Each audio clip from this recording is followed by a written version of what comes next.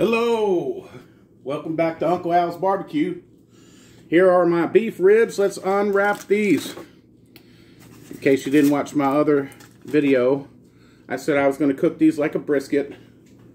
And I smoked them on the smoker. I tried to keep it at 250 because I have some baby backs over here. Did it at the same time. I seasoned it lightly like a brisket, and we wrapped her in butcher paper and foil, just like we would do a brisket. Woo-hoo! Look at that, man.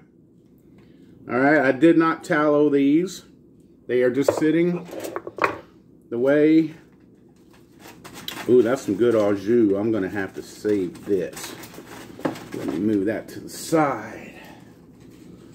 Alright.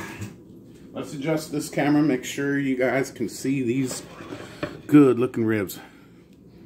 Alright. And there you have it. Look at the juice on them. I may have messed up the video. I don't know. I'm home by myself. But no tallow. Just wrapped them like I would a brisket. Look at them bones. I mean, man. Let's get us a little slice here. Let's see what we look like. Let's see what we look like. Huh? Are we looking at that? Are we looking at that? I mean, man, there's a smoke ring. Just like the brisket. Let's give it a taste.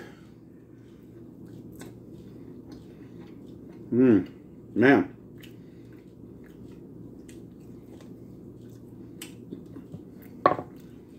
That beef rib is fantastic. Here's some baby backs. Slide that over. These two were smoked with the beef rib. Let's cut you through. Where are you? It's so barked out I can't find the bone. Woo! That's what happened with these ribs. Woo! There we go with that. Trying to cut it across. These ribs are still hot. Look at the juice coming out of there. You've seen my other rib video. All I did was spray these. I did not 3, 2, 1 them. I just smoked them and put them in the oven.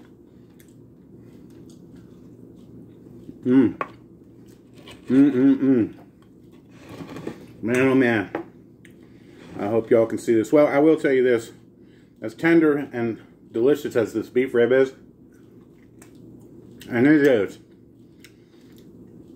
but it's more,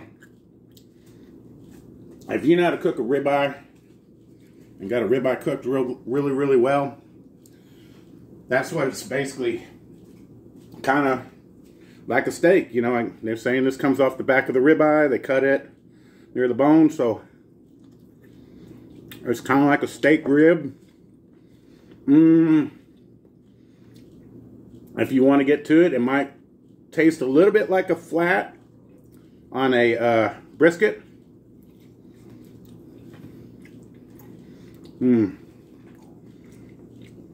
Those baby backs, man. That thing is just so tender. So, the rib challenge. Which would you prefer? Who wins? The beef ribs or them baby backs? Man, that's a tough decision. I would say if you're in the mood for steak, go beef rib. It's steaky.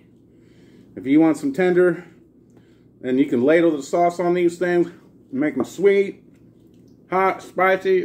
You know, that I'd say there's more variation with the baby back as far as what you would want as flavor. Goes to that beef rib. Man. I tell you what, them beef ribs need a potato next to them. Those things turned out outstanding. I hope you watched my other video.